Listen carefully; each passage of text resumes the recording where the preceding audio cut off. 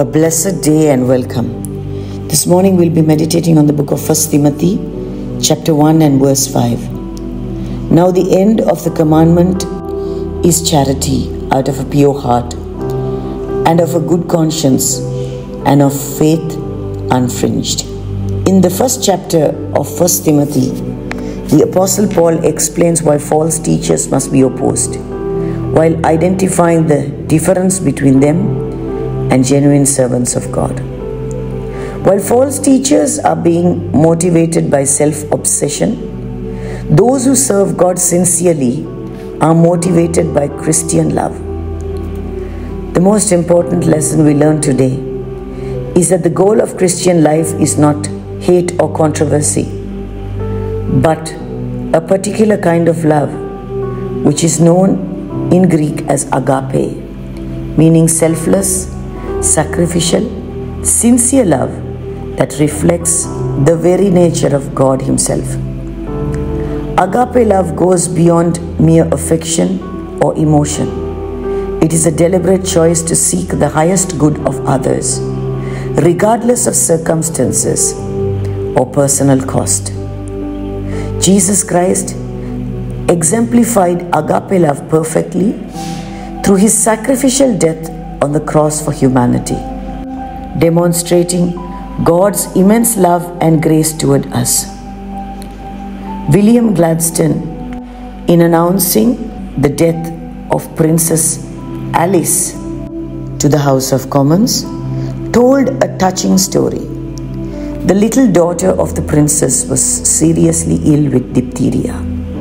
The doctors told the princess not to kiss her little daughter and endanger her life by breathing the child's breath. Once when the child was struggling to breathe, the mother, forgetting herself entirely, took the little one into her arms to keep her from choking to death. Grasping and struggling for her life, the child said, "Mama, kiss me." Without thinking of herself, the mother tenderly kissed her daughter. She got diphtheria, and some days thereafter, she went to be forever with the Lord. Real love forgets itself. Real love knows no danger. Real love doesn't count the cost.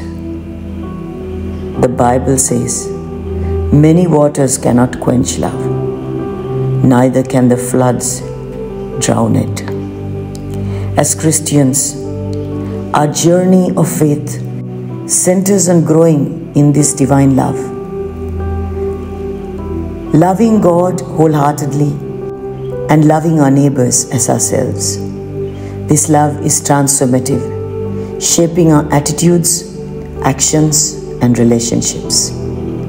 It compels us to forgive, reconcile, and serve others compassionately, mirroring Christ's love in a broken world.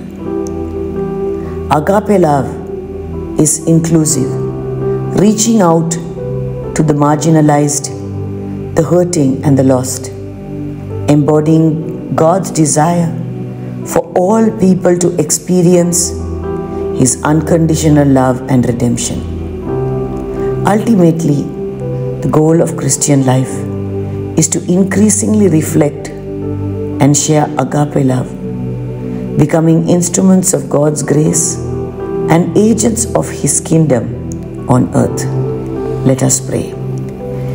Heavenly Father, help us to grow in agape love, reflecting Your selfless and unconditional grace in all we do.